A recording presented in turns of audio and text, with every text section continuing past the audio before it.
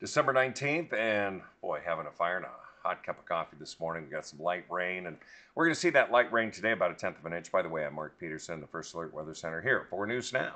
We're going to see a little bit of mountain snow out of this, not a ton. Dry Wednesday and Thursday, and there is, yes, a slight chance of seeing a little bit of snow on Christmas Day, but it doesn't look to be a white Christmas. Our planner today looks for that rain to continue throughout this afternoon, tapering off noon, 1 o'clock. We're still going to see some showers in the area, but a high today of 40 degrees is going to be pretty solid. Air quality is good. We look at the forecast radar. We've got the morning showers, then more rain coming through. That dissipates.